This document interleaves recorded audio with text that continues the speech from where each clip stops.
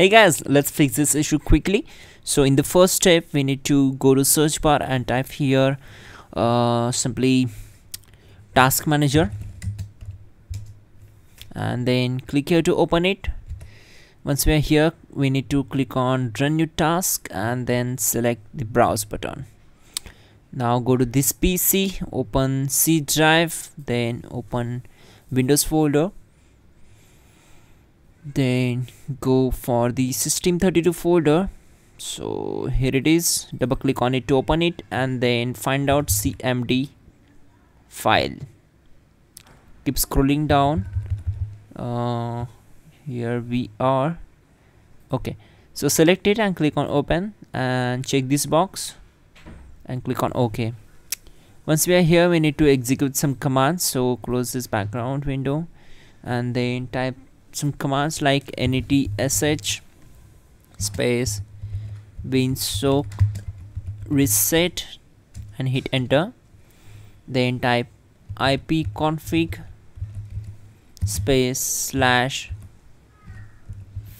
DNS and hit enter. Then type here ipconfig space / renew and hit enter. So this will take some time to complete the procedure, around 1 to 2 minutes. Then simply type here netsh space int space ip space reset and hit enter. And once done, we need to restart the computer to complete the action.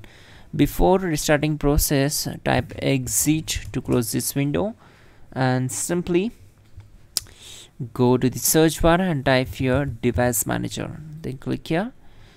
And we need to update the network adapters.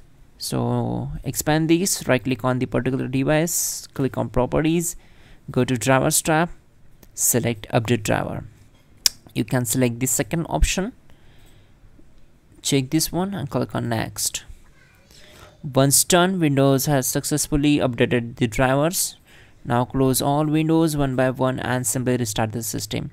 You can also check out our description or pin comment to fix this issue quickly and effectively. That will be a great way to fix this issue. So don't forget to like the video and please do subscribe the channel.